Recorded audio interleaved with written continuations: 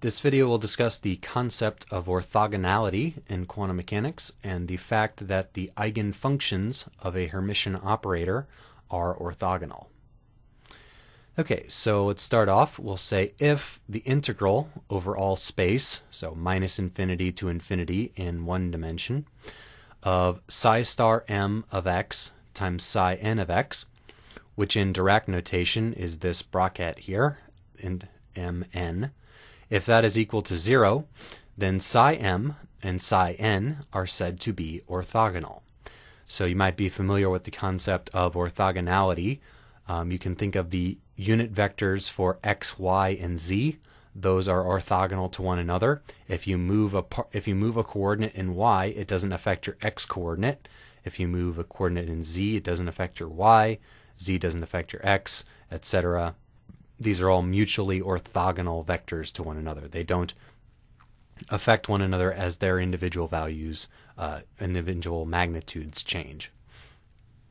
Okay, so we have our ket fn of x, our bra vector fm star of x from Dirac notation.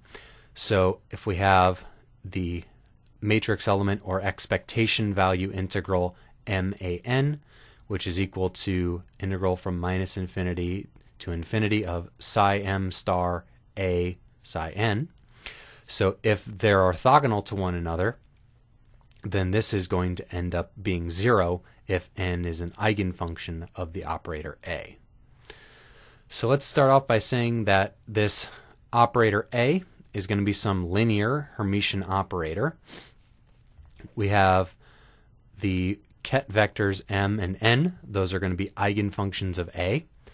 So a acting on function n gives us the constant an times the function n. A acting on the function m gives us a sub m times the function m.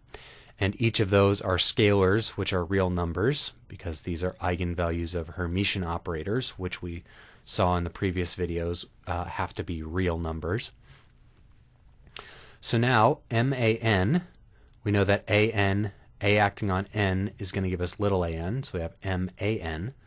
An is a constant, which we can factor out of this integral.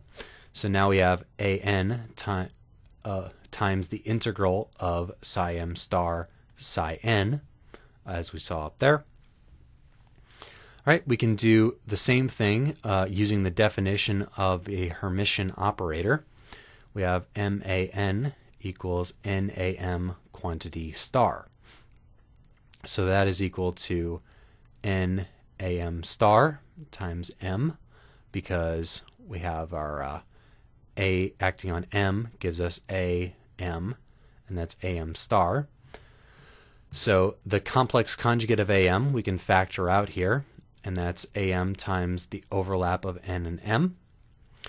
So we know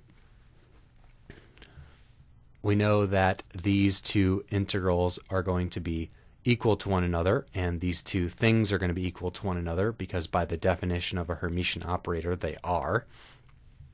So we have an times the overlap integral mn equals am star times the overlap integral nm, which we know that am has to be real. The eigenvalues of Hermitian operators have to be real. So this is going to be am times the integral mn. These functions we can replace with one another. They commute with one another. So this is going to give us that an minus am, if we move these both over to the same side, an minus am, times the integral over all space of psi m star psi n is equal to 0. All right, so we have our two different eigenvalues of this operator, and we have the overlap of psi m star and psi n. So if these two eigenvalues aren't equal to each other, if they're what we would call non-degenerate, so not equal to one another, then this quantity isn't 0. So in order for this whole expression to be 0, this quantity has to be equal to 0. So this means that psi m and psi n are orthogonal, because this is our definition of orthogonality for two functions. The integral of their product over all space is equal to 0.